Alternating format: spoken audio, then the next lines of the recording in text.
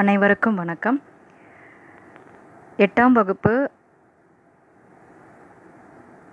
2ஆம் பருவத்தில் 5ஆம் அலகு இயக்கம் அப்படிங்கிற தலைப்பிலிருந்து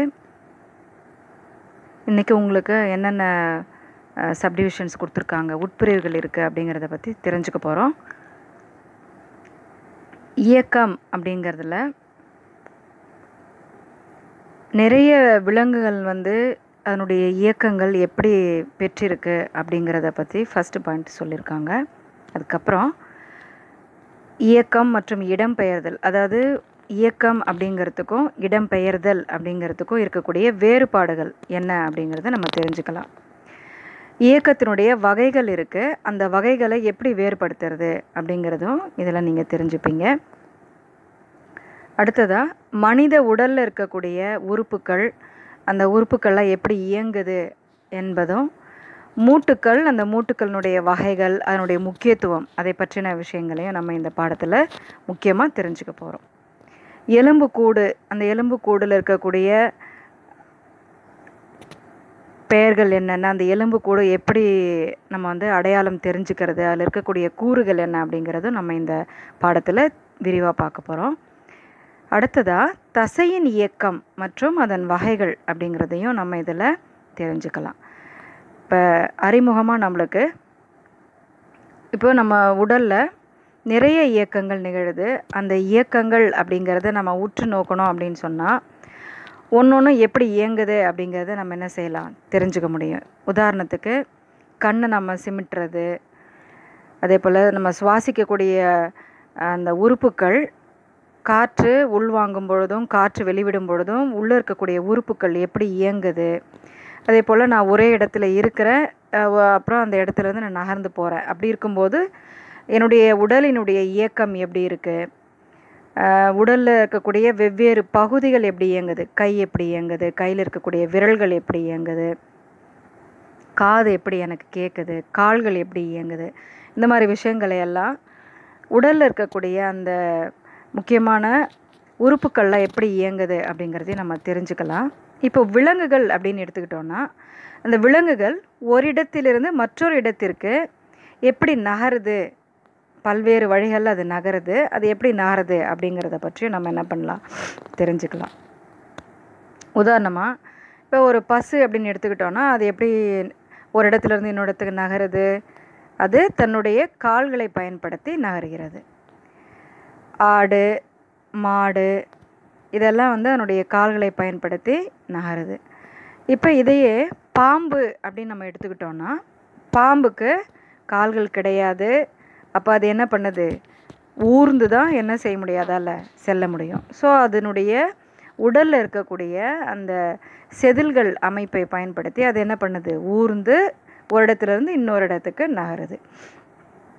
அந்த மாதிரி பறவைகள் எடுத்துக்கிட்டோன்னா, பறவைகள் அதனுடைய இறக்கைகளை பயன்படுத்தி ஒரு இடத்துலேருந்து இன்னொரு இடத்துக்கு நகருது அப்படின்னு சொல்லலாம். மீன்கள் அதனுடைய துடுப்புகளை பயன்படுத்தி நீந்துது. இதுபோல் விலங்குகள் ஒன்றும் அதனுடைய உடல் அமைப்புக்கேற்றவாறு அதனுடைய இடம்பெயர்தல், இயக்கம் அப்படிங்கிறது எல்லாமே மாறுபட்டிருக்கும் அப்படிங்கிறது தான் இந்த பகுதியில் குறிப்பிட்டிருக்காங்க. நம்ம மனிதர்கள் என்ன பண்ணுறோம், நடப்பதற்கு கால்களை பயன்படுத்துகிறோம். அதே போல் ஊர்ந்து செல்வது, பறத்தல், நீந்துதல், இதெல்லாம் விலங்குகள் எப்படி போகுது, அது அதனுடைய இடம்பெயர்தலுக்கு அது என்னென்ன வழிமுறைகளை பயன்படுத்துதுங்கிறத பற்றி தெரிஞ்சுக்கிட்டோம். அடுத்ததாக இயக்கம் அப்படின்னு சொன்னால், அந்த இயக்கம் அப்படிங்கிறதுல முக்கியமாக எது இடம்பெறும் அப்படின்னா இடம்பெயர்தல். அந்த இடம்பெயர்தல் அப்படிங்கிறதுல இப்போ ஒரு பொருளில் இயக்கம் நடைபெறுது அப்படிங்கிறத நான் எப்படி தெரிஞ்சுக்கிறது அப்படின்னா, அந்த ஒரு விலங்கு நம்ம எடுத்துக்கிட்டோன்னா, அதனுடைய உடலில் ஒன்று அல்லது அதற்கு மேற்பட்ட பகுதிகளால் அது இடம் அல்லது அதனுடைய நிலையை மாற்றம் செய்யலாம் அல்லது இடத்தை மாற்றம் செய்யலாம். அதுதான் இயக்கம் அப்படின்னு வரையறுக்கிறாங்க. ஸோ இயக்கத்திற்கான வரையறை அப்படின்னு சொன்னால் இதுதான் நீங்கள் எழுதணும். இப்போது இடம்பெயர்தல் அப்படிங்கிறது தன்னிச்சையாகவும் நடக்கலாம் அல்லது தன்னிச்சையற்றதாக கூட நடக்கலாம். இயக்கமும் அந்த மாதிரி தான். இப்போது தன்னிச்சையானதாக நடக்கக்கூடிய இயக்கம் அப்படிங்கிறது, உதாரணத்துக்கு நம்ம வந்து நடக்கிறோம் அப்படின்னு சொன்னால் அது வந்து தன்னிச்சையான இயக்கம், நம்ம நடந்து போகிறது. ஆனால் நம்முடைய சுவாசம் அப்படிங்கிறது வந்து தன்னிச்சை அற்ற இயக்கம் அப்படிங்கிறது உதாரணம். ஏன்னா உள்ளே இருக்கக்கூடிய அந்த உறுப்புகள் ஆட்டோமேட்டிக்காகவே என்ன பண்ணுது, நம்மளை சுவாசமடைய செய்யும். ஸோ இயக்கத்தை 2 வகையாக பிரிக்கிறாங்க, தன்னிச்சையான இயக்கம், தன்னிச்சையற்ற இயக்கம் அப்படின்னு சொல்லி. இப்போ இடம்பெயர்தல் அப்படிங்கிறத வந்து இயக்கத்திலிருந்து வேறுபட்டிருக்குன்னு சொன்னோம் இல்லைங்களா? அப்போது ஒரு உயிரினம் ஒரு இடத்திலிருந்து மற்றொரு இடத்திற்கு அது என்ன பண்ணுது, நகருது. அப்படி நகர்ந்ததுன்னா அது உயிர் இடம்பெயர்ந்திருக்கு அந்த இடத்துலேருந்து அப்படின்னு சொல்லிட்டு நம்ம வரையறுக்கலாம். அது வந்து எதை சார்ந்தும் இருக்கலாம், உணவை தேடுவதற்காக இருக்கலாம், அல்லது கடுமையான வானிலையை தவிர்க்கிறதுக்காக இருக்கலாம், வேட்டையாடுறவங்க கிட்டேருந்து தப்பிக்கிறதுக்கு இருக்கலாம். இந்த மாதிரி நிறைய செயல்களுக்காக அந்த விலங்கினங்கள் என்ன பண்ணுது, ஒரு இடத்துலேருந்து மற்றொரு இடத்திற்கு நகருது, இடம்பெயருது அப்படின்னு சொல்லிட்டு சொல்கிறாங்க. நடத்தல், ஓடுதல் மற்றும் நீந்துதல் இதெல்லாம் கூட இடம்பெயர்வதற்கான வேறொரு வழிமுறைகள் அப்படின்னு சொல்லிட்டு குறிப்பிட்டிருக்கிறாங்க. இந்த செயல்பாட்டில் எதெல்லாம் பயன்படுத்தப்படுது அப்படின்னா, கை, கால்கள், இறக்கைகள், பிளாஜெல்லா, அந்த பிளாஜெல்லா அப்படிங்கிறது வந்து கசையிழை, மற்றும் சிலியாக்கள் இதெல்லாம் வந்து இணையுறுப்புக்களாக செயல்படுது அப்படின்னு குறிப்பிட்டிருக்கிறாங்க. மீன், திமிங்கலம், சுறா இது மாதிரியான நீர்வாழ் விலங்குகளில் இடம்பெயர்தலுக்கு தொடர்ச்சியாக அலை போன்ற தசை சுருக்கங்களை அது என்ன பண்ணுது, பயன்படுத்துது அப்படின்னு குறிப்பிட்டிருக்கிறாங்க. ஸோ இயக்கம் மற்றும் இடம்பெயர்தல் இது ரெண்டும் வெவ்வேறு விதமானது. அந்த ரெண்டுத்துக்கான வேறுபாடுகள் என்னென்ன அப்படின்னு ஒரு சுருக்கமாக ஒரு 4 பாயிண்ட்ஸ் கொடுத்து ஒரு அட்டவணை கொடுத்துருக்காங்க பாருங்கள். ஒரு உயிரினம் ஒரு இடத்திலிருந்து வேறொரு இடத்திற்கு இடம்பெயர்வது தான் இடம்பெயர்தல். அது இயக்கம்ங்கிறது ஒன்று அல்லது அதற்கு மேற்பட்ட பகுதிகள் உடலில் இருக்கக்கூடிய இடம் அல்லது நிலையை மாற்றக்கூடிய செயல் அப்படின்னு குறிப்பிட்டிருக்காங்க. அதே போல் இடம்பெயர்தலில் தன்னிச்சையாக நடைபெறக்கூடியது. இயக்கம்னா 2 வகையாக சொல்கிறாங்க, தன்னிச்சையானதாக இருக்கலாம் அல்லது தன்னிச்சையற்றதாகவும் இருக்கலாம். இடம்பெயர்தல் அப்படிங்கிறதுல உயிரின நிலையில் நடைபெறுது, இது வந்து உயிரியல் நிலையில் நடைபெறுது அப்படின்னு குறிப்பிட்டிருக்கிறாங்க. அதே போல் இடம்பெயர்தலுக்கு ஆற்றல் கண்டிப்பாக இருக்கணுன்ற அவசியம் கிடையாது. ஆனால் இயக்கத்திற்கு கண்டிப்பாக என்ன வேணும், ஆற்றல் என்பது தேவை.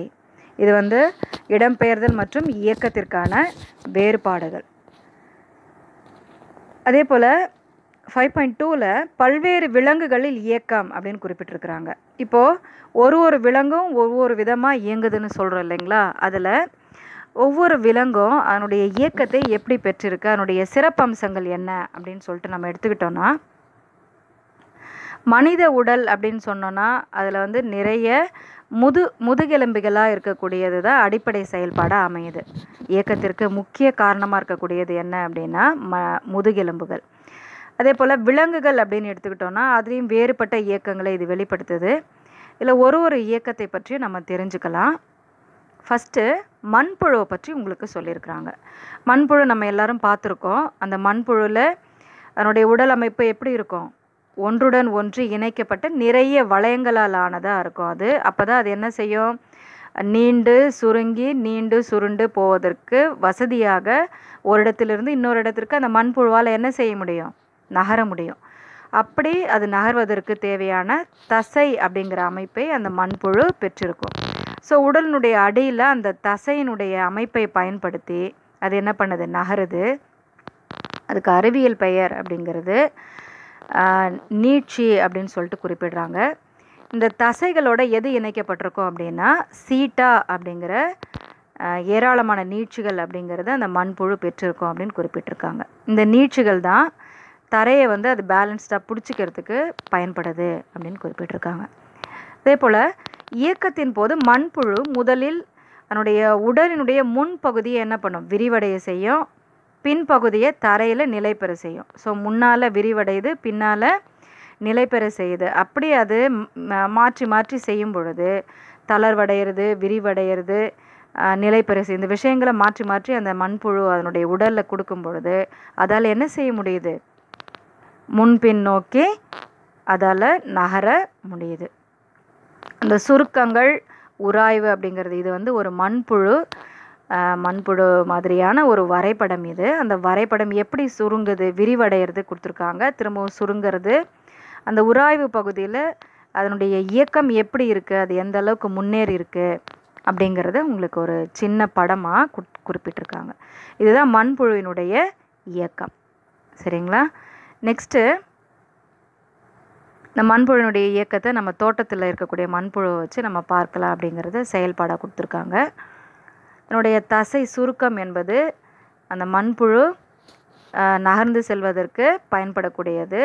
இந்த சீட்டா, அந்த நீட்சி அப்படிங்கிறது இல்லாமல் ஒரு பிசுபிசுப்பான திரவமும் அதில் சுரக்கும் பொழுது, அதனுடைய மண்புழுவினுடைய உடலில் சுரக்கும் பொழுது அது என்ன பண்ணுது, அதனுடைய இயக்கம் ஈஸியாக ஒரு இடத்துல இன்னொரு இடத்துக்கு நகர முடியுதுன்னு சொல்லியிருக்காங்க. நெக்ஸ்ட்டு கரப்பான் பூச்சி அதில் 3 ஜோடி இணை கால்கள் இருக்குது.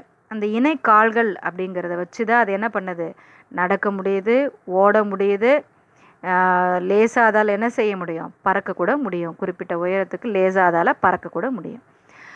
இது வந்து பறப்பதற்கு 2 ஜோடி ரெக்கைகளையும் பெற்றிருக்கு இந்த கரப்பான் பூச்சி. ஸோ கால்களின் இயக்கத்திற்கு பெரிய மற்றும் வலுவான தசைகள் அப்படிங்கிறது தான் அதுக்கு முக்கியமாக உதவுது அப்படின்னு சொல்கிறாங்க. கைட்டின் அப்படிங்கிற ஒளி பாதுகாப்பு பொருளாலான உடல் முழுவதும் என்ன பண்ணியிருக்கோம், அந்த ஒளி பாதுகாப்பு பொருளால் பூசப்பட்டிருக்கோம்.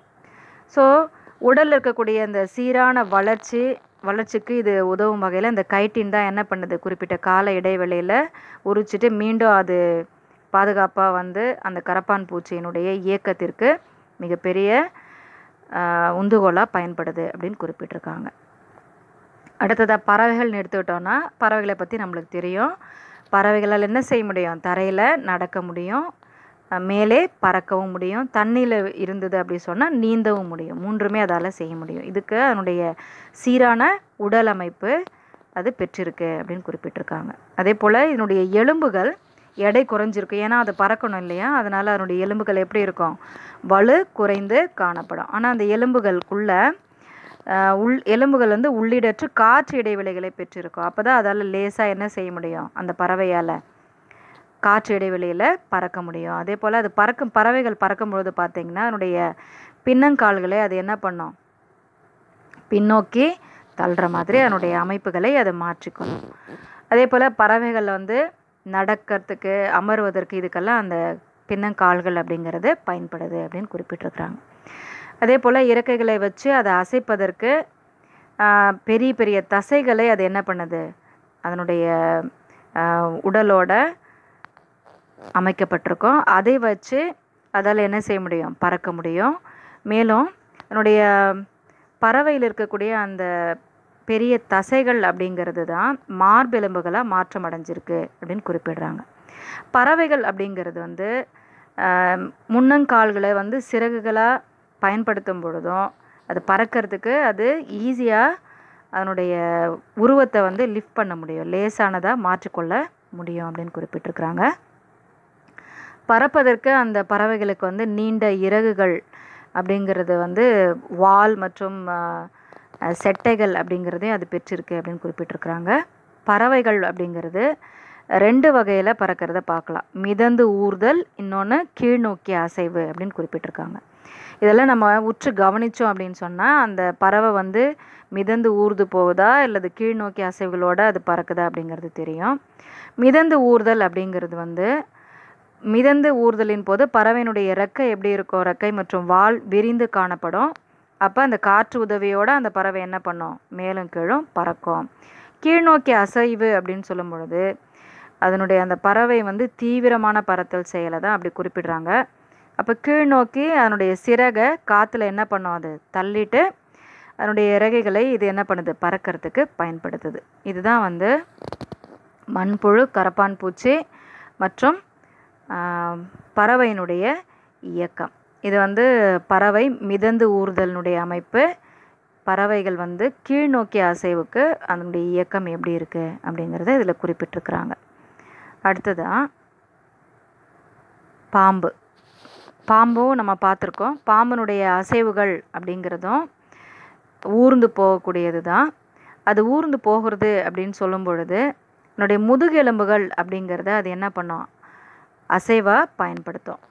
இதில் வந்து அடுத்தடுத்த முதுகெலும்புகள், விலா எலும்பு மற்றும் தோல் இதையெல்லாம் பயன்படுத்தி அதனுடைய உடலானது மெல்லிய தசையால் அது என்ன பண்ணிருக்கோம், இணைக்கப்பட்டிருக்கோம். அப்போ அந்த பாம்பு வந்து அதனுடைய உடலில் பல வளைவுகளுக்கு உட்படுத்தி அதால் என்ன செய்ய முடியும், நகர முடியும், அதனுடைய இயக்கத்தை கொடுக்க முடியும். அது நிலத்துலேயும் சரி நீர்லேயும் சரி.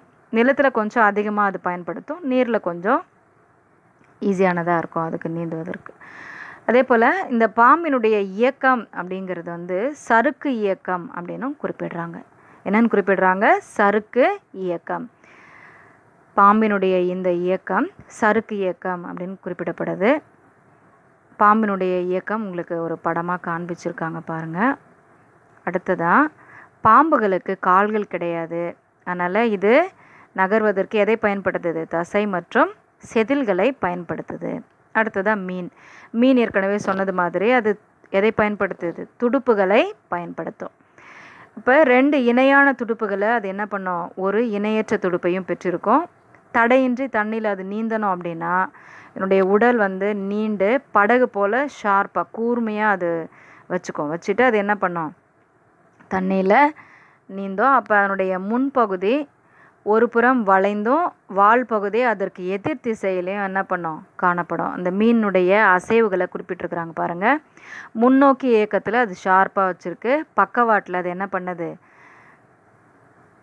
தள்ளுது பாருங்கள். பின்பக்கமும் லெஃப்ட் சைடும் ரைட் சைடும் அது என்ன பண்ணும், தள்ளி அதனுடைய இயக்கத்தை மேற்கொள்ளும். அதே போல் இந்த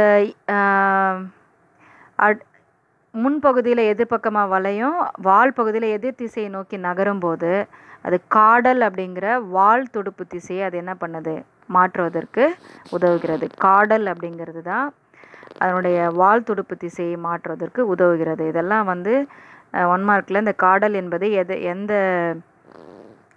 எந்த விலங்கினம் அதனுடைய திசையை அல்லது அதனுடைய இயக்கத்தை மாற்றுவதற்கு பயன்படுகிறது அப்படின்னு கேட்டாங்கன்னா உங்களுக்கு எழுத தெரியணும். அதே போல் மீன்கள் அப்படிங்கிறது வந்து அதனுடைய துடுப்புகளை பயன்படுத்தி சீராக அதனுடைய இயக்கத்தை உடல் மற்றும் வாலின் தசைகள் மற்றும் செதில்கள் மூலம் அது என்ன பண்ணுது, அதனுடைய இயக்கத்தை மாற்றி அமைக்கும் அப்படின்னு குறிப்பிட்டிருக்கிறாங்க. செயல்பாடுகள், காகித படகு ஒன்று செஞ்சு அது எப்படி தண்ணியில் மிதக்குது அப்படிங்கிறத வச்சு உங்களை செஞ்சு பார்க்க சொல்கிறாங்க. அடுத்த தலைப்பு மனித உடலினுடைய இயக்கங்கள். இப்போ இது வரைக்கும் வந்து பறவைகள், விலங்குகள் அதெல்லாம் வந்து எப்படி ஊர்வன, அதெல்லாம் எப்படி அதனுடைய இயக்கங்களை அதனுடைய உடல் அமைப்பில் மாற்றி அமைக்குது அப்படிங்கிறது, மண்புழு, கரப்பான் பூச்சி, பறவைகள், பாம்பு, மீன் இதெல்லாம் எப்படி அதனுடைய இயக்கங்களை மேற்கொள்ளுது அப்படிங்கிறத பற்றி தெரிஞ்சுக்கிட்டோம். அடுத்ததான் மனித உடலினுடைய இயக்கம். நம்ம மனித உடலில் பார்த்திங்கன்னா அதிசயத்தக்க விதமான நிறைய விஷயங்கள் மனித உடல் பெற்றிருக்கு. அதை வந்து நம்ம எப்படி பாதுகாக்கிறோம் அப்படிங்கிறத பொறுத்து தான் நம்முடைய உடலினுடைய இயக்கம் எத்தனை நாட்களுக்கு நம்ம வந்து ஆரோக்கியமாக இருக்கோம் அப்படிங்கிறத வச்சு கால்குலேட் பண்ண முடியும். இதில் நம்ம வந்து ஒரு உடலினுடைய அமைப்பை சொல்லணும் அப்படின்னா ஃபஸ்ட்டு நம்ம உடல் ஒரு எலும்பு மண்டலமால் ஆனது அப்படிங்கிறத முதல்ல நம்ம தெரிஞ்சுக்கணும். அந்த எலும்பு மண்டலம் அப்படின்னு சொல்கிறதுல சட்டகம் அப்படிங்கிற ஒரு அமைப்பை பெற்றிருக்கு. அதுதான் அந்த எலும்பு மண்டலத்தினுடைய எலும்பு பகுதி. இது வந்து உடலுடைய இயக்கத்திற்கு, மனிதன் மற்ற உறுப்புகள் எல்லாம் இயங்குவதற்கு அது எல்லாத்துக்குமே காரணமாக அமைகிறது. அதில் உங்களுக்கு எத்தனை இயக்கங்கள் கொடுத்துருக்காங்க பாருங்கள், ஒரு 6 இயக்கங்களை பற்றி சொல்லியிருக்காங்க. கண்ணிமைகளின் இயக்கம், இதய தசைகளின் இயக்கம், பற்கள் மற்றும் தாடையின் இயக்கம், கைகள் மற்றும் கால்களின் இயக்கம், தலையின் இயக்கம், கழுத்தின் இயக்கம் அப்படின்னு சொல்லி. இப்போது எலும்பு மற்றும் தசைகளினுடைய ஒன்றிணைந்த செயல்பாட்டினால இந்த உறுப்புகளினுடைய இயக்கம் நடைபெறுது அப்படின்னு குறிப்பிட்டிருக்காங்க. நம்ம உடலில் எப்படி இயங்குது அப்படின்னா, நம்ம உடலில் என்ன இருக்குது, நிறைய எலும்புகள் இருக்குது. அந்த எலும்புகளை பாதுகாக்கக்கூடிய ஒரு விஷயத்தை எது செய்யுது அப்படின்னா தசைகள். ஸோ அந்த தசைகள் எலும்புகள் சேர்ந்து தான் நம்ம உடலில் இருக்கக்கூடிய அந்த உறுப்புகளினுடைய இயக்கத்தை என்ன செய்யுது, நிகழ்த்துது அப்படின்னு குறிப்பிடுறாங்க. அந்த வகையில் 2 அல்லது அதற்கு மேற்பட்ட எலும்புகள் சந்திக்கும் இடத்துல தான் அந்த இயக்கம் அப்படிங்கிறது நடைபெறுது அப்படின்னு குறிப்பிட்டிருக்காங்க. இதில் உங்களுக்கு தெரியுமா அப்படிங்கிறதுல ஒரு சிறுத்தை வந்து 76 கிலோமீட்டர் வேகத்தில் மணிக்கு பெர் ஹவருக்கு 76 கிலோமீட்டர் வேகத்தில் ஓடக்கூடியது அப்படின்றத ஒரு பாயிண்ட்ஸாக குறிப்பிட்டிருக்காங்க. நீர் யானை அப்படிங்கிறது வந்து ரொம்ப பெருசுன்னு நம்ம நினச்சோன்னா கூட மனிதனை விட அது என்ன செய்யுமா, ரொம்ப வேகமாக ஓடக்கூடியதான். அதே போல் 6 கால்கள் நடக்கும் விலங்குகள் அப்படிங்கிறதுல கரப்பான் பூச்சி தான் வந்து வேகமாக ஓடக்கூடியது அப்படின்னு சொல்கிறாங்க. ஏன்னா 3 இணைக்கால்கள் சொன்னோம் இல்லையா, இணை என்பது 2. ஸோ 6 கால்கள் மூலமாக வேகமாக ஓடக்கூடியது யாருன்னா கரப்பான் பூச்சி. 1 மீட்டர் தூரத்துக்கு கிட்டத்தட்ட ஒரு வினாடியில், ஒரு செகண்டில் அது என்ன பண்ணுதா, கடக்குமா, யார், கரப்பான் பூச்சி. அடுத்ததான் மிக விரைவாக நீந்தும் பாலூட்டி அப்படின்னு எடுத்துக்கிட்டோம்னா டால்ஃபினை குறிப்பிடுறாங்க. அது 1 மணி நேரத்தில் 35 மைல்கள் வரை என்ன பண்ணுமா, நீந்துமா. அது உங்களுக்கு தெரியுமா பகுதியில் குறிப்பிட்டிருக்காங்க. இதெல்லாம் கூட 1 மார்க் கொஷின்ஸில் கேட்பாங்க. இதெல்லாமும் நீங்கள் படிச்சுக்கணும். அடுத்ததாக இயக்கத்தினுடைய வகைகள். இப்போ இது வரைக்கும் நம்ம பார்த்ததில்ல, நம்ம மனித உடலில் இருக்கக்கூடிய இயக்கம் எப்படி நடைபெறுது அப்படின்னா எலும்பு மற்றும் தசைகள் மூலமாக தான் நடைபெறுதுன்னு சொன்னாங்க. அந்த ஒன்றும் எப்படி இயங்குது அப்படின்னு சொல்லும் பொழுது முதல்ல நம்மளுக்கு ஏற்கனவே சொன்னது மாதிரி இடம்பெயர்தல் மற்றும் இயக்கம், இது எல்லாத்தையும் நம்ம வந்து டிஃப்ரென்ஷியேட் பண்ணி தெரிஞ்சுக்கணும். இதில் இயக்கத்துக்கு வந்து 3 வகையான இயக்கம் குறிப்பிடுறாங்க. அமீபாய்டு இயக்கம், சிலியரி இயக்கம், தசைகளின் இயக்கம் அப்படின்னு சொல்லி. இயக்கத்தின் வகைகள் யாது அப்படின்னு கேட்டாங்கன்னா உங்களுக்கு சொல்ல தெரியணும். அமீபாய்டு இயக்கம், சிலியரி இயக்கம் மற்றும் தசைகளின் இயக்கம். அமீபாய்டு இயக்கம் அப்படின்னு சொல்லும் பொழுது இதனுடைய போலி கால்கள் மூலமாக தான் இதனுடைய இயக்கம் என்பது நடைபெறுது. அப்போது இதில் வந்து செல்லில் இருக்கக்கூடிய புரோட்டோபிளாசம் இது நகரும்போது இவை யாவும் அந்த இயக்கத்தோடு சேர்ந்து நடைபெறும் அப்படின்னு சொல்லிட்டு குறிப்பிடுறாங்க. இது வந்து ஒரு செல் உயிரினங்கள் சொல்கிறோம் இல்லைங்களா, அதில் நடைபெறக்கூடியது. அடுத்ததாக சிலியரி இயக்கம். இந்த சிலியரி இயக்கம் அப்படிங்கிறது புறத்தோளில் இருக்கக்கூடிய ரோமம் போன்ற நீட்சிகளை ஆகிய சிலியாக்கள் அப்படிங்கிற இணை உறுப்புகள் மூலமாக நடைபெறுதுன்னு குறிப்பிட்டிருக்காங்க. ஸோ இந்த தலைப்பு என்னமோ அதுலேயே தான் அதனுடைய இயக்கம் என்பதும், அதனால் நீங்கள் ஈஸியாக இதை நினைவு வச்சுக்கலாம். புறத்தோல் அப்படிங்கிறது என்னென்னா ரோமங்கள், அந்த ரோமம் போன்ற நீட்சிகள், அதுதான் வந்து சிலியாக்கள்னு குறிப்பிடுறாங்க. சரிங்களா. ரோமம் அப்படின்னா முடி. இப்போ இந்த கரடி அதெல்லாம் நம்ம எடுத்துட்டோம்னா கரடிக்கு மேலே என்ன இருக்குது, தோலுக்கு மேலே இந்த ரோமங்கள் இருக்குது இல்லைங்களா, அந்த மாதிரி சிலியாக்கள்.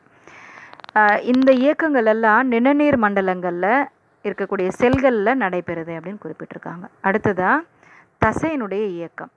தசைகளின் இயக்கம் அப்படின்னு சொல்லும் பொழுது இது பல பகுதிகளை உள்ளடக்கிய இயக்கமாக இருக்குது. இதில் எலும்பு தசை மண்டலத்தை கொண்டு நடைபெறுது அப்படின்னு குறிப்பிட்டிருக்காங்க. இந்த இயக்கங்கள் எல்லாம் முதுகெலும்புகளில் தான் காணப்படும் அப்படின்னு குறிப்பிட்டிருக்கிறாங்க. ஓகே. அடுத்ததாக இந்த எலும்பு தசை மண்டலத்தை வச்சு இன்னும் பிரிவுகள் பிரிக்கிறாங்க. மூட்டுக்கள், எலும்புகள் மற்றும் தசைகளினுடைய வகைகள். இதெல்லாம் வந்து கொஞ்சம் டீட்டெயிலாக நம்ம இந்த பாடத்தில் தெரிஞ்சுக்கலாம். இந்த மூட்டுக்கள் அப்படிங்கிறது இப்போ 2 தனித்தனி எலும்புகளை சந்திக்கக்கூடிய இடம் தான் என்னன்னு குறிப்பிடுறாங்க, மூட்டுக்கள் அப்படின்னு குறிப்பிடுறாங்க. 2 தனித்தனி எலும்புகள் அப்படிங்கிறது எங்கெல்லாம் ஜாயிண்ட் ஆகுதோ அந்த இடம் தான் என்னன்னு குறிப்பிடுறாங்க, மூட்டு அப்படின்னு சொல்கிறாங்க. இந்த மூட்டுக்கள் 3 வகையாக இருக்குது. ஒன்று நிலையானது, இன்னொன்று சற்று நகரக்கூடியது, 3வது நகரக்கூடியது. ஒன்று வந்து பெர்மனண்ட்டாகவே இருக்கும், அசையாது. இன்னொன்று வந்து கொஞ்சம் மூவ் பண்ணும். 3வதாக சொல்லக்கூடியது நன்றாகவே நகரக்கூடியது, மூவ் பண்ணக்கூடியது. இதுதான் வந்து மூட்டுக்களினுடைய 3 வகைகள். இது என்னென்ன? நிலையான மற்றும் அசையா மூட்டு அது எங்கே இருக்கும், நம்முடைய மண்டை ஓட்டில் இருக்கக்கூடிய அந்த எலும்புகளுக்கு இடையில் இருக்கக்கூடிய கட்டமைப்புகள், அந்த தான் வந்து அசையாத மூட்டுக்கள். அதை என்ன செய்ய முடியாது, நம்மளால் எப்படியெல்லாம் நகர்த்த முடியாது. அதனால் அந்த மூட்டுக்களுக்கு பேர் நிலையான அல்லது அசையா மூட்டுக்கள் அப்படின்னு பேர். சற்று நகரக்கூடிய மூட்டுக்கள் அப்படின்னு சொல்லும் பொழுது இந்த வகை மூட்டுக்களில் 2 எலும்புகளுக்கு இடையில மிக குறைந்த இயக்கம் தான் நடைபெறும். அப்படி இருந்ததுன்னா அதுக்கு பேர் வந்து சற்று நகரக்கூடிய மூட்டுக்கள். அதாவது ஒரு விலா எலும்புக்கும் மார்பக எலும்புக்கும் இடையில அல்லது முதுகெலும்புகளுக்கு இடையில இருக்கக்கூடிய மூட்டு. அது வந்து கொஞ்சமான மூமெண்ட்ஸோட தான் இருக்கும், மொத்தமாக நகராது. அப்படி இருக்கக்கூடியது தான் சற்று நகரக்கூடிய மூட்டுக்கள். நகரக்கூடிய மூட்டுக்கள் அப்படின்னா நல்லாவே என்ன ஆகும், மூவ் ஆகும். அப்படி இருக்கக்கூடிய அப்படின்னா என்னென்னா நம்ம உடலில் எல்லா அசைவுகளையும் அதை வச்சு நம்ம என்ன செய்ய முடியும், அசைக்க முடியும். அப்படி இருக்கக்கூடியது தான் நகரக்கூடிய மூட்டுக்கள். இதை வந்து உங்களுக்கு 5.2 அட்டவணையில் கொஞ்சம் தெளிவாக கொடுத்துருக்குறாங்க. அந்த 5.2 அட்டவணையை கவனிக்கலாம். இதில் பாருங்கள், மூட்டு அப்படிங்கிறதுக்கு இப்போ பந்து கிண்ண மூட்டு ஒரு நிறைய பெயர்கள் இருக்குது ஒரு ஒரு மூட்டுக்கும். அந்த மூட்டு அதுக்கான எடுத்துக்காட்டு எந்த இடத்துல இருக்குது, அதுக்கான விளக்கம், அதனுடைய அசையும் தன்மை எப்படி இருக்கும், கொஞ்சமாக அசையுதா இல்லை அசையாதா இல்லை மொத்தமாக அசையக்கூடியதா அப்படிங்கிறத பற்றி சொல்கிறாங்க. பந்து கிண்ண மூட்டு அப்படிங்கிறது எங்கே இருக்கும் அப்படின்னா நம்முடைய தோள்பட்டை மற்றும் நம்முடைய இடுப்பு அந்த இடத்துல காணக்கூடியது தான் பந்து கிண்ண மூட்டு. இது வந்து அசையும் மூட்டுக்கள் உதாரணத்துக்கு சொல்லக்கூடியது.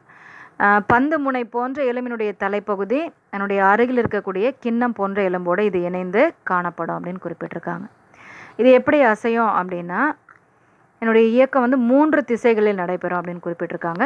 இந்த வகையான மூட்டை வந்து பெரிய அளவிலான இயக்கங்களை எல்லாம் என்ன செய்யுமா, அனுமதிக்கும்.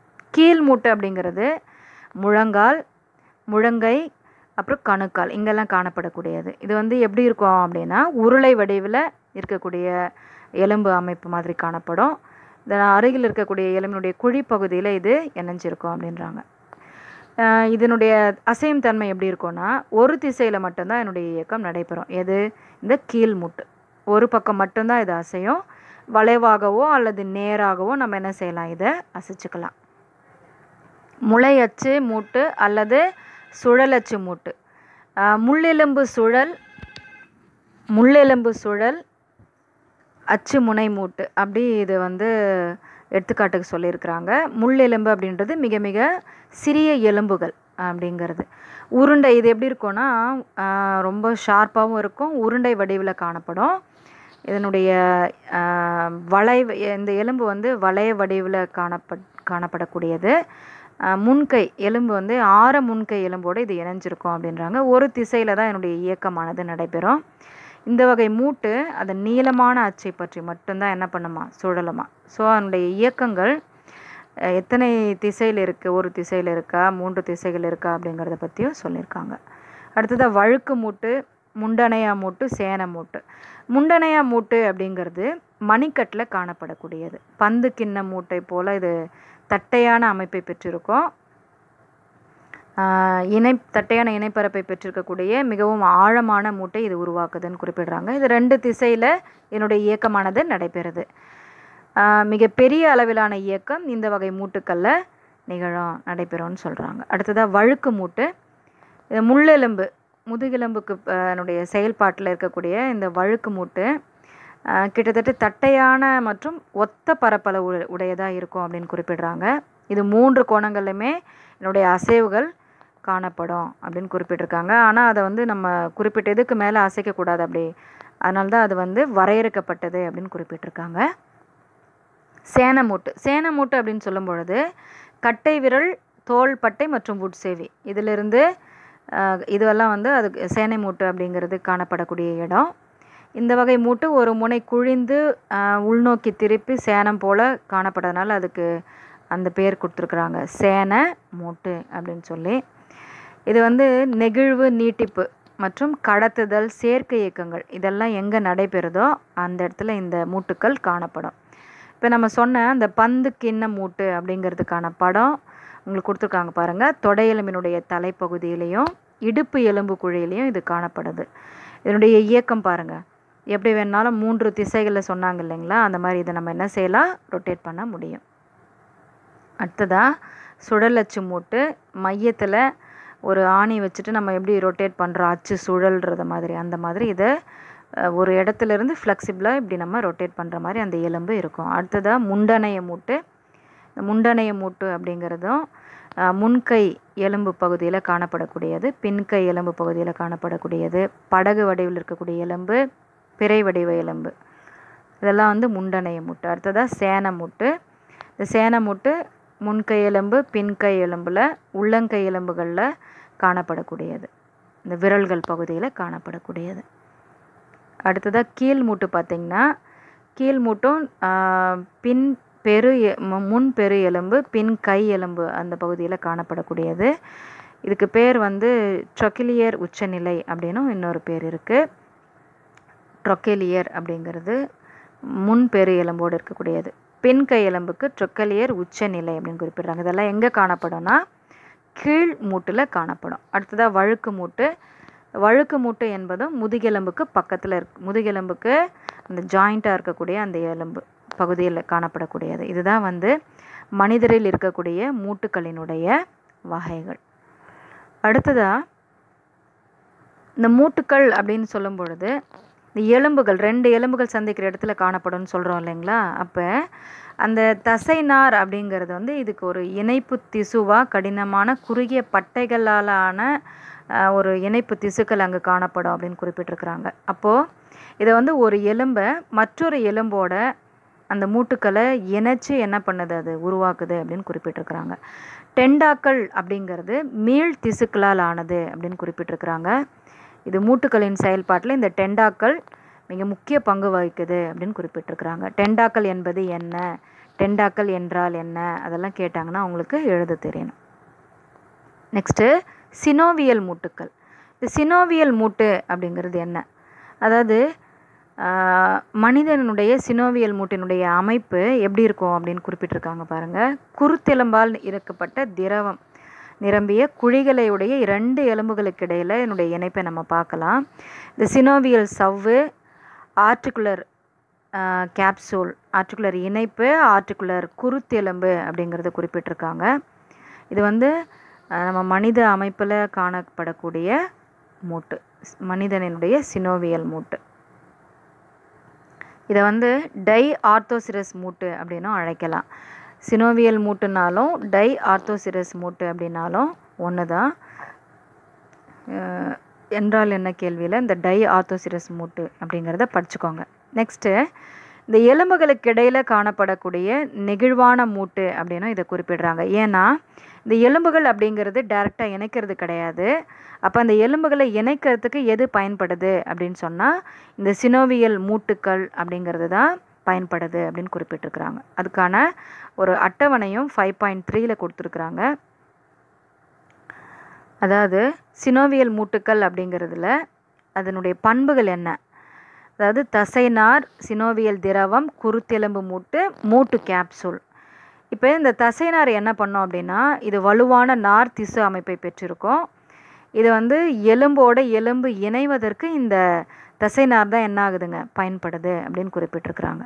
நெக்ஸ்ட்டு சினோவியல் திரவம் அப்படிங்கிறது நம்ம முட்டையில் வெண்கரு எடுத்தோன்னா எப்படி வழவழன்னு இருக்குமோ அந்த மாதிரியான ஒரு திரவம் இந்த மூட்டுக்குழிக்குள்ளே காணப்படும் அப்படின்னு குறிப்பிட்டிருக்கிறாங்க. இதனுடைய செயல்பாடு அப்படிங்கிறது உராய்வு. இப்போ எலும்போடு எலும்பு பக்கத்தில் இருந்தது அப்படி சொன்னால் உராய்வு ஏற்பட்டது. இப்போ நம்மளுடைய இயக்கத்தின் போது நேராக நிற்கிறது, பெண்ட் பண்ணுறது, இந்த மாதிரி விஷயங்கள்லாம் செய்யும்போது அந்த எலும்பு என்னாகும், தேய்மானம் அடையும்.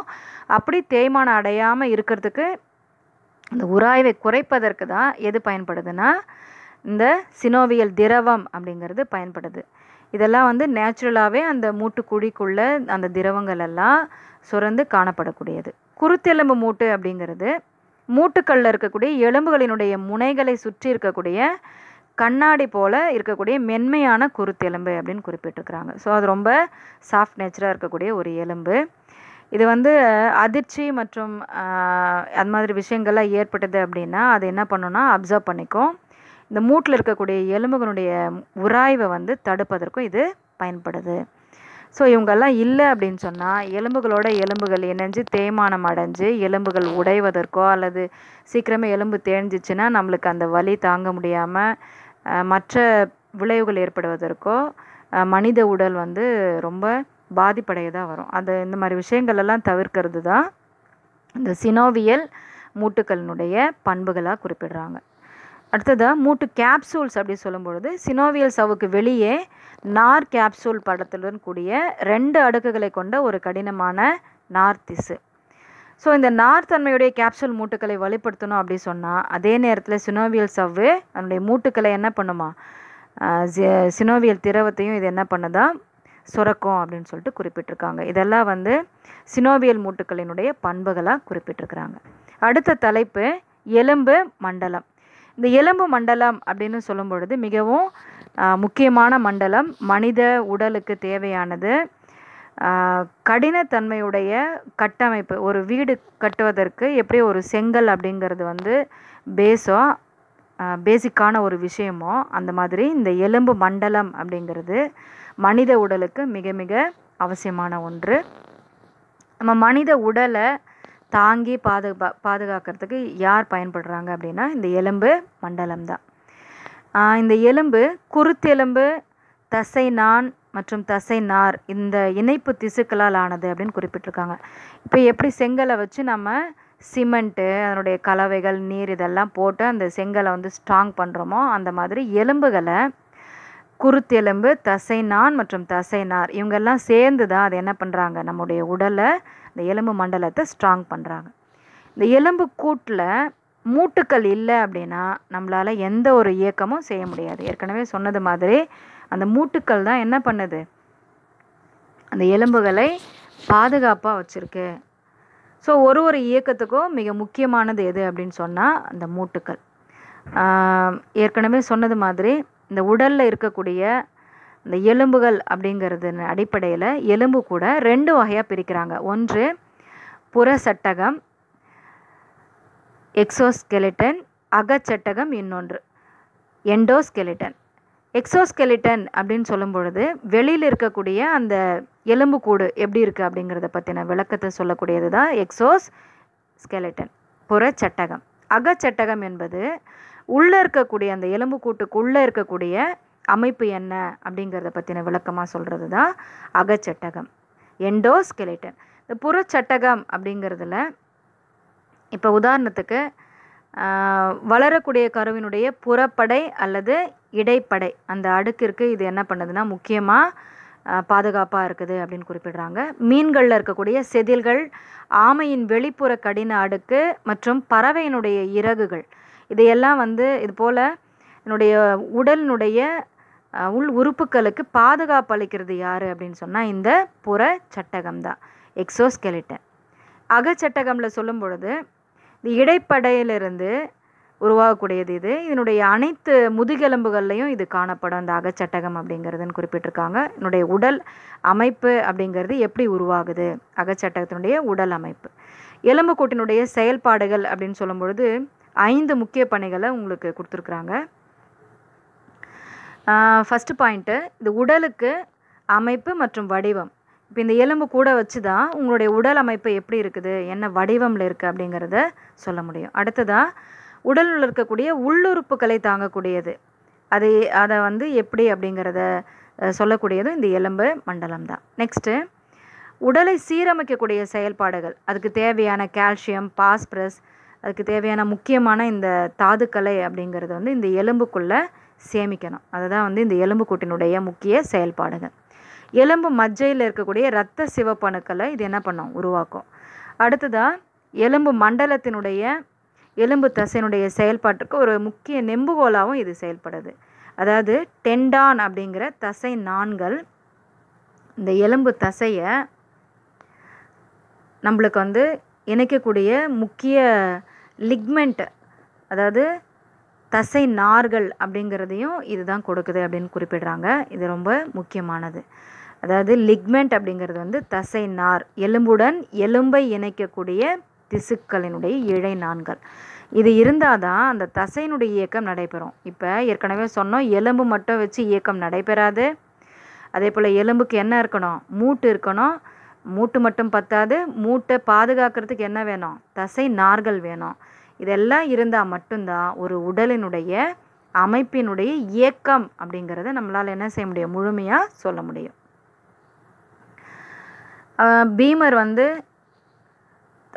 பீமர் அல்லது தொடை எலும்பே தான் மனித எலும்பு கூட்டினுடைய மிக நீளமான மற்றும் வலிமையான எலும்பு அப்படின்னு குறிப்பிடுறாங்க. பீமர் அல்லது தொடை எலும்பு. நம்ம உடலில் இருக்கக்கூடிய வலிமையான எலும்பு எது அப்படின்னு கேட்டாங்கன்னா உங்களுக்கு சொல்ல தெரியணும், பீமர் அல்லது தொடை எலும்பு. நடு செவியில் ஸ்டெபேஸ் அப்படிங்கிற எலும்பு தான் மனித எலும்பு கூட்டினுடைய மிகச்சிறிய அல்லது லேசான மிக மிக சிறிய எலும்பு எதுன்னு கேட்டாங்கன்னா நம்மளுடைய காதலினுடைய நடு செவியில் காணப்படக்கூடிய ஸ்டிபேஸ் அப்படிங்கிறது மிக மிக லேசான அல்லது மிகச்சிறிய எலும்பு அப்படின்னு சொல்லணும். அடுத்ததாக எலும்புக்கூட்டினுடைய பாகங்கள் பார்க்க போகிறோம். அந்த எலும்புக்கூட்டினுடைய பாகங்களை 2 வகையாக பிரிச்சிருக்கிறாங்க. ஒன்று அச்சு எலும்புக்கூடு, இன்னொன்று இணையுறுப்பு எலும்புக்கூடு. அச்சு எலும்புக்கூடு அப்படின்னு சொல்லும் பொழுது அதில் 3 பிரிவுகளை முதல்ல பார்க்க போகிறோம். மண்டையோடு, முள்ளெலும்பு தொடர், மூன்றாவதாக மார்பெலும்பு அல்லது விலா எலும்பு. மண்டையோடு அப்படின்னு சொல்லும் பொழுது ஏற்கனவே சொல்லியிருக்கோம், மண்டையோடு வந்து மிக மிக கடினமான ஒரு அமைப்பு. அது மிக சிறிய எலும்புகளால் ஆனது. அப்போது அந்த மிக சிறிய எலும்புகள் அப்படின்னு சொல்லும் பொழுது 22 எலும்புகளால் ஆனது தான் மண்டையோடு. அதில் 8 எலும்புகள் ஒன்றாக இணைஞ்சு தான் கிரேனியம் அப்படிங்கிறது உருவாகுது. 14 எலும்புகள் இணைந்து தான் நம்முடைய முகம் அப்படிங்கிறது உருவாகுது. அசையும் மூட்டு கொண்ட ஒரே எலும்பு அப்படிங்கிறது கீழ்த்தாடை. நம்முடைய வாய் இருக்கு இல்லைங்களா, அதுதான் வந்து அசையும் எலும்பு. மற்றதெல்லாம் அசையாதது. இது வந்து நகரக்கூடிய மூட்டு, தசை மற்றும் தசை நார்களால் தாங்கப்பட்டிருக்கு அப்படின்னு குறிப்பிட்டிருக்காங்க. இந்த முதுகெலும்பினுடைய மேல் புறத்தில் வைக்கப்பட்டுள்ள மண்டையோட்டினுடைய மேலும் கீழும் மற்றும் பக்கவாட்டில் நம்ம என்ன செய்யலாம், நகர்த்தலாம் அப்படின்னு குறிப்பிட்டிருக்கிறாங்க. இதுதான் நம்முடைய மண்டையோடு. பின் மண்டை எலும்பு, பின் உச்சி எலும்பு, முன் தலை எலும்பு, ஸ்பினாய்டு எலும்பு, கீழ்த்தாடை, இதெல்லாம் வந்து மண்டையோட்டினுடைய பாகங்கள். முகத்தினுடைய முன்பக்கம் பார்த்தோம் அப்படின்னு சொன்னால் நாசி எலும்பு, மேல் தாடை எலும்பு, எத்மோய்டு எலும்பு, கன்னத்தின் வலை எலும்பு, கன்னப்பொட்டு எலும்பு, இதெல்லாம் மண்டையோட்டினுடைய எலும்புகளினுடைய பெயர்கள். அடுத்ததாக முள்ளெலும்பு தொடர் அப்படின்னு சொல்லும் பொழுது நம்ம உடலினுடைய பின்புறத்தில் நீண்டிருக்கக்கூடிய முதுகு தண்டில் காணப்படக்கூடியது தான் அந்த முதுகெலும்பு. அந்த முதுகெலும்புக்கு பக்கத்தில் தொடராக இருக்கிறது தான் அந்த முள்ளெலும்பு தொடர் அப்படின்னு குறிப்பிட்டிருக்கிறாங்க. இது வந்து தண்டு பகுதியாக நம்முடைய உடலை வந்து மேல் பகுதியை தாங்கக்கூடிய வேலை இதுதான் செய்யுது. இந்த முள்ளெலும்பு தொடர் அப்படிங்கிறது முதுகெலும்பு அப்படின்னக்கூடிய தனிப்பட்ட எலும்புகளால் ஆனது அப்படின்னு குறிப்பிட்டிருக்காங்க. இதில் 7 கழுத்தெலும்பு, 12 மார்பெலும்புகள், 5 இடுப்பு எலும்புகள் மற்றும் 3 வால் எலும்புகள் அடங்கியிருக்கு. உங்களுக்கு வந்து இப்போ மண்டையோட்டில் எத்தனை எலும்புகள் காணப்படுதுன்னு கேட்டால் உங்களுக்கு சொல்ல தெரியணும், 22. அதை எப்படி பிரிச்சிருக்கிறோம் நம்ம, 14 + 8. 8 எலும்புகள் என்னது, 8 எலும்புகள் கிரேனியம், 14 எலும்புகள் முகத்தினை உருவாக்கக்கூடியது. 14 எலும்புகள் இணைந்து முகத்தினை உருவாக்கக்கூடியது. 8 எலும்புகள் இணைந்து என்ன உருவாகுது, கிரேனியம் உருவாகுது. அதுபோல் முள்ளெலும்பு தொடரில் 7 எலும்புகள், முள்ளெலும்பு தொடரில் 7 எலும்புகள் கழுத்தெலும்பு, 12 மார்பெலும்பு, 5 இடுப்பெலும்பு மற்றும் 3 வால் எலும்புகள் அப்படிங்கிறது உங்களுக்கு தெரியணும். இந்த முள் எலும்புகள் அப்படிங்கிறது வந்து நம்ம உடலை முன்னும் பின்னும் என்ன பண்ணோம், நகர்த்தக்கூடியது. அதே போல் பக்கவாட்டிலையும் நம்ம என்ன செய்யலாம், நம்முடைய உடலை வளைக்க முடியும் அப்படிங்கிறத குறிப்பிட்டிருக்கிறாங்க. என்னுடைய செயல்பாடுகளாக தண்டுவடத்தை இது பாதுகாக்குது, தலைப்பகுதியை தாங்குது, விலா எலும்புகளுக்கான இணைப்பாக இது என்ன பண்ணுது, செயல்படுது. அதே போல் மார்பு மற்றும் இடுப்பு வளையங்களில் இணையக்கூடிய இடத்துல இது என்ன பண்ணுது, நம்மளுக்கு உறுதியாக செயல்பட்டு அதை பாதுகாக்குது அப்படின்னு குறிப்பிடுறாங்க. மனித எலும்பு கூற்றுக்கு அசைவை இது அழைக்கிறதுக்கு பயன்படுது. நடக்கிறதுக்கு, சரியான தோரணையில் நம்ம நிமிர்ந்து நிற்கிறதுக்கு, இதுக்கெல்லாம் உதவக்கூடிய முக்கியமான வேலையை செய்யக்கூடியது எது அப்படின்னா இந்த முள்ளெலும்பு தொடர். இந்த முள்ளெலும்பு தொடர்னுடைய படம் வந்து பக்கத்தில் குறிப்பிட்டிருக்காங்க பாருங்கள், இதுதான் அதனுடைய அமைப்பு. அடுத்ததாக மனிதன் மற்றும் ஒட்டகச்சிவிங்கினுடைய கழுத்தில் ஒரே எண்ணிக்கையிலான எலும்புகள் இருக்குது. ஆனால் ஒட்டகச்சிவியினுடைய முதுகெலும்பு அப்படிங்கிறது நீளமானதுன்னு குறிப்பிட்டிருக்கிறாங்க. இது உங்களுக்கு தெரியுமா பகுதியில் தெரிஞ்சுக்கோங்க. நெக்ஸ்ட்டு மார்பெலும்பு மற்றும் விலா எலும்பு. மார்பெலும்பு அப்படின்னு சொல்லும் பொழுது 12 ஜோடி விலா எலும்புகள் அப்படிங்கிறது தான் இந்த மார்பெலும்பில் காணப்படக்கூடியது. இது எப்படி இருக்கும்னா கூம்பு வடிவில் காணப்படும் அப்படின்னு குறிப்பிட்டிருக்கிறாங்க. அந்த கூம்பு வடிவில் காணப்படக்கூடிய இதில் முன்புறத்தில் 10 ஜோடி விலா எலும்புகள் மார்பக எலும்போடு இணைக்கப்பட்டிருக்கு.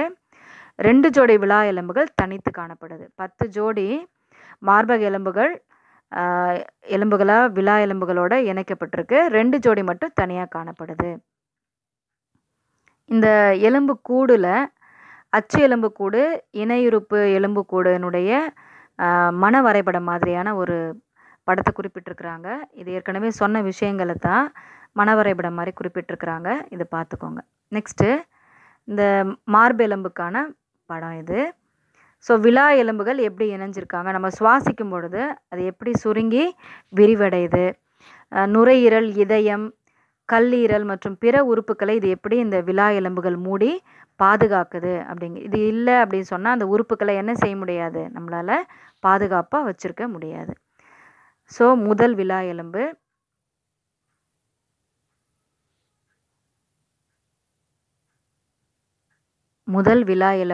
அந்த விலா எலும்பு அப்படிங்கிறதை தொடர்ந்து இணையுறுப்பு எலும்புக்கூடு. இந்த இணையுறுப்பு எலும்புக்கூடு அப்படிங்கிறதுல உடலில் இருக்கக்கூடிய எல்லா எலும்புகளையும் இது என்ன பண்ணோம், இணைச்சு அதை ஒரு அச்சு எலும்புக்கூடாக கொண்டு வரக்கூடிய வேலையை முக்கியமாக செய்யக்கூடியது எது அப்படின்னா இந்த இணையுறுப்பு எலும்புக்கூடு.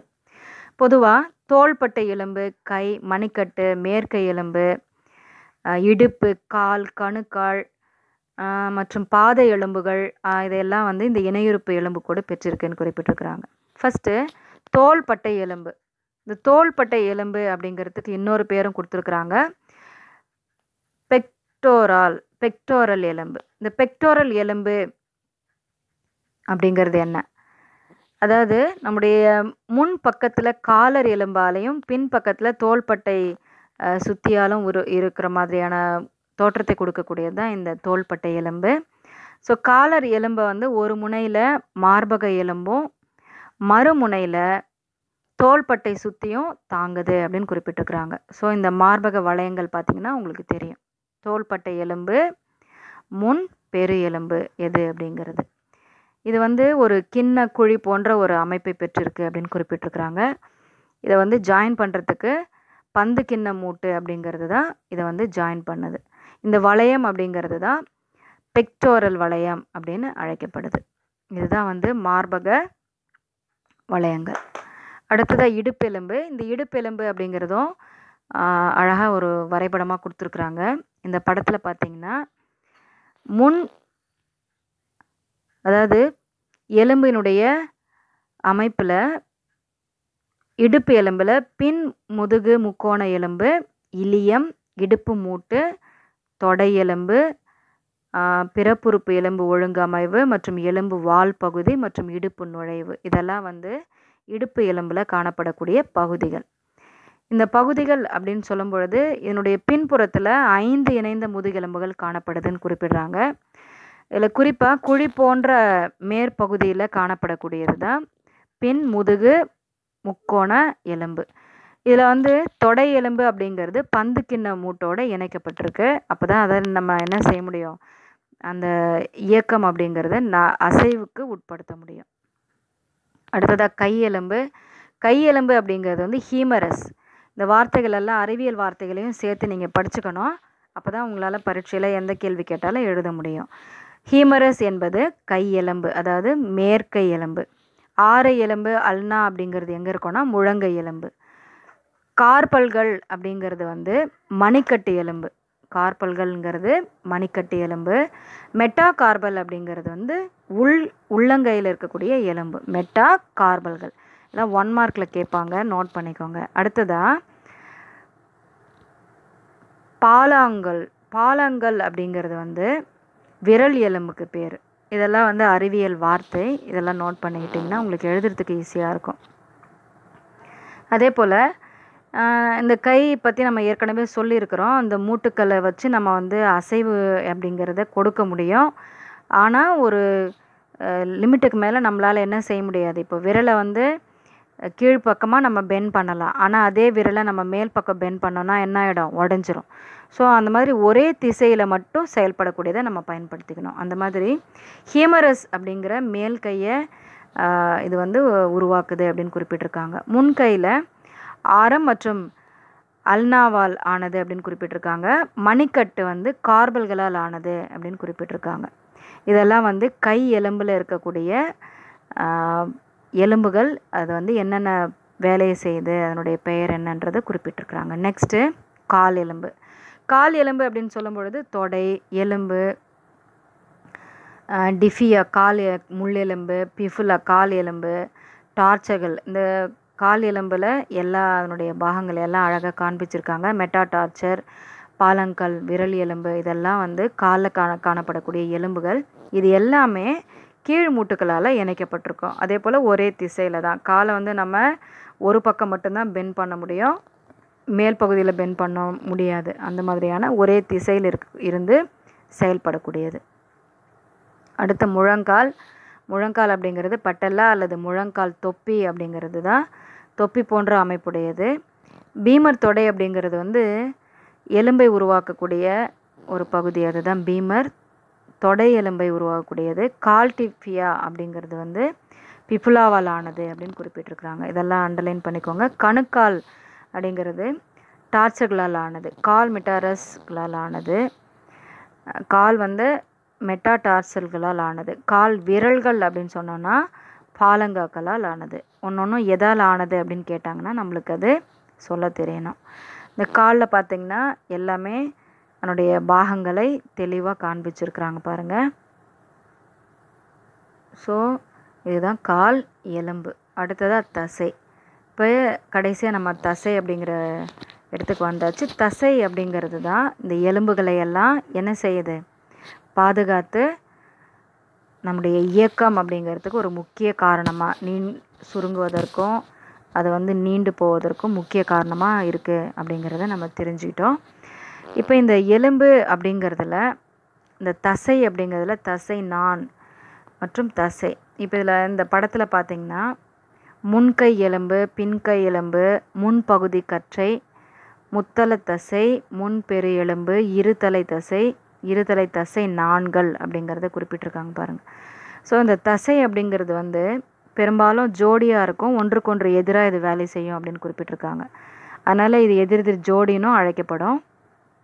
மேல் கையில் இருக்கக்கூடிய தசைகள் கை வளைவதையும் நேராவதையும் கட்டுப்படுத்தி மேல் கையில் இருக்கக்கூடிய அந்த இருதலை தசை, முத்தலை தசை அப்படிங்கிற 2 தசைகளை ஒன்றுக்கொன்று எதிராக செயல்பட வைக்குது. ஸோ அந்த தசைகள் அப்படிங்கிறதுல ஒன்றுக்கொன்று எதிராக செயல்பட வச்சுது அப்படின்னு சொன்னால் அதை எதிரெதிர் தசைகள் அப்படின்னு நம்ம அழைக்கிறோம். அடுத்ததாக மனிதன எதிரெதிர் இணை தசைகள் அப்படிங்கிறது இருதலை தசை, முத்தலை தசை அப்படிங்கிறது ஒரு நம்ம வந்து கையை வந்து நேராக்கிறது, அதே போல் கையை வந்து வளைக்கிறது, கையை வந்து பெண்ட் பண்ணுறது, அந்த மாதிரி விஷயங்கள் ரேடியல் தசைகள், வட்ட தசைகள் இதெல்லாம் அதில் காணப்படுறதுனால தான் நம்ம அந்த மாதிரி விஷயங்கள்லாம் செய்ய முடியுது. அதே போல் ரேடியல் தசை அப்படிங்கிறது கண்ணினுடைய பாவையை அகலமாக்கிறதுக்கு பயன்படுது. வட்ட தசை அப்படிங்கிறது வந்து கண்ணின் பாவையை வந்து சிறிதாக மாற்றுவதற்கு பயன்படுது அப்படின்னு குறிப்பிட்டிருக்கிறாங்க. ஸோ நம்முடைய கையினுடைய அமைப்பில் இருக்கக்கூடிய அந்த தசைகளை பற்றி தெரிஞ்சுக்கிட்டோம். இந்த தசையில் ஒரு சில வகைகள் கொடுத்துருக்குறாங்க.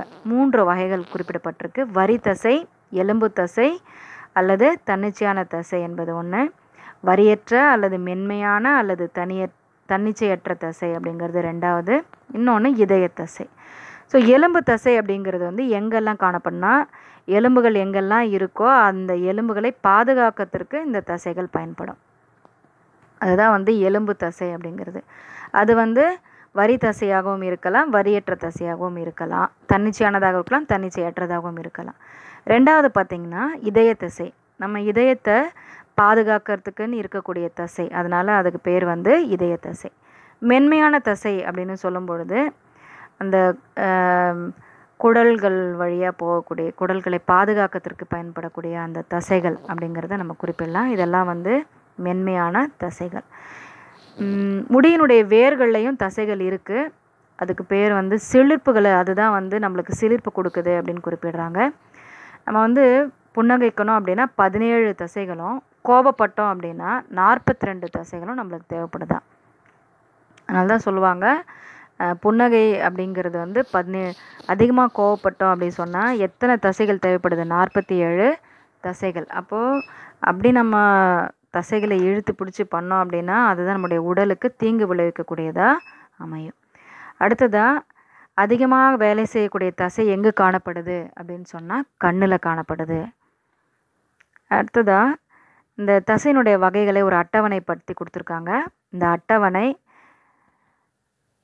தசை மற்றும் அதனுடைய அமைவிடம் எங்கே காணப்படுது, அதனுடைய பண்புகள் என்ன, வரி தசை எலும்பு தசையும் எலும்புகளில் இணைக்கப்பட்டிருக்கோம், பல உட்கருக்களை பெற்றிருக்கு அப்படின்னு குறிப்பிட்டிருக்காங்க. இந்த தன்னிச்சையான தசை என்பது கைகள், கால்கள், கழுத்து மற்றும் ஆகிய இடங்களில் காணப்படுது. இதனுடைய கிளைகள் அப்படிங்கிறதெல்லாம் கிடையாது. தன்னிச்சையான அது மட்டும்தான் தனியாக இருக்கும், அதனுடைய கிளைகள் இல்லாமல் இருக்கும். அதான் அதனுடைய பண்பு. வரியற்ற அப்படின்னு சொல்லும் பொழுது இரத்த நாளங்கள், கருவிழி, மூச்சுக்குழாய், தோல், நம்ம உடலில் காணப்படக்கூடிய மென்மையான பகுதிகள் இதோடு இணைக்கப்பட்டிருக்கு.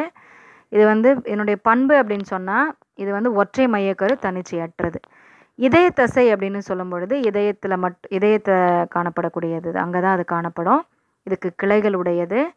1-3 மைய உட்கரு காணப்படுது. இதுக்கு வந்து தன்னிச்சை அற்றது. இந்த அட்டவணையும் முக்கியமானது, படிச்சுக்கோங்க. அடுத்ததாக தசையினுடைய ஒருங்கிணைப்புன்னு சொல்லும் பொழுது இப்போ ஃபஸ்ட்டில் நம்ம படிக்கும் பொழுது எலும்புகளை பற்றி படித்தோம். அந்த எலும்புகள் அப்படிங்கிறதுலையே அதை பாதுகாக்கிறதுக்கு முக்கியமாக மூட்டுக்கள் அப்படிங்கிறது வேணும்னு படித்தோம். மூட்டுக்களை எடுத்து தசைகள் படித்தோம். தசைகள் அப்படிங்கிறது எல்லாம் ஒன்றிணைஞ்சாதான் நம்ம நிற்கிறதுக்கோ, நடக்கிறதுக்கோ, ஓடுவதற்கோ, மற்ற வேலைகள்லாம் இயக்கங்கள்ல எல்லாம் செய்வதற்கோ இது பயன்படுத்த முடியும். அப்போ அந்த தசைகள்லாம் எப்படி இருக்கணும்? ஒருங்கிணைச்சி இருக்கணும். அந்த தசைகள் சுருங்கி விரிவடைவதன் மூலம் நம்ம என்ன செய்யலாம்? உடல் உறுப்புகள் அப்படிங்கிறது அசைக்கலாம் அப்படின்னு குறிப்பிடுறாங்க. ஸோ தசைகளால் ஆன எலும்புகளை வந்து நம்ம இழுக்க முடியுமே தவிர அதை என்ன செய்ய முடியாது, மீண்டும் முந்தைய நிலைக்கு நம்மளால் அதை தள்ள முடியாது அப்படின்னு குறிப்பிடுறாங்க. அதனால் நெகிழ்வு மற்றும் நீட்சி தசைகள் அப்படிங்கிறது அங்கே செயல்படும். நெகிழ்வு தசை அப்படிங்கிறது சுருங்குவதாலோ, மூட்டுக்களில் இருக்கக்கூடிய கை மற்றும் கால்களில் வளையும் பொழுதோ, இயக்கம் முடிஞ்சதுக்கப்புறம் நெகிழ்வு தசை தளர்ந்து நீட்சி தசை சுருங்குவதோ, அல்லது கை மற்றும் கால்கள் அப்படிங்கிறது நேராகுது. உதாரணமாக மேற்கை பகுதியை நம்ம முன்பகுதியில் இருதலை தசை நெகிழ்ச்சி அப்படிங்கிறது கொடுத்தோம் அப்படின்னா அது நெகிழ்வு தசை. மற்றும் மேற்கையினுடைய பின்புறத்தில் முத்தலை தசை அப்படிங்கிறது நீட்சி தசையாக காணப்படும். இப்போ நம்முடைய முழங்கையை வளைக்கும் போது இருதலை தசை அப்படிங்கிறது சுருங்குது. அப்புறம் முத்தலை தசை தளர்ந்து முழங்கையை என்ன பண்ணுது? நேராக்குது. இது வந்து ஒரு சின்ன உதாரணமாக நம்முடைய உடலினுடைய இயக்கத்தில் இருக்கக்கூடிய தசையினுடைய சுருங்கி விரிவடைவதனுடைய அமைப்பை குறிப்பிட்டிருக்கிறாங்க. இதுதான் வந்து இந்த பாடத்தில் நம்ம தெரிஞ்சுக்கிட்ட முக்கியமான கருத்துக்கள். இது வந்து சொல்லடைவு அப்படிங்கிறது முக்கியமானது. அந்த சொல்லடைவுகள் அப்படிங்கிறத வச்சு 1 மார்க்லேயும் நம்மளுக்கு கேள்விகள் கேட்பாங்க. அதனால் சொல்லடைவு என்பதை படிச்சுக்கோங்க. புக் பேக் கொஷின்ஸை வந்து நான் அடுத்த கிளாஸில் உங்களுக்கு செலக்ட் பண்ணுறேன். நெக்ஸ்ட் கிளாஸில் நம்ம சந்திக்கலாம். தேங்க்யூ.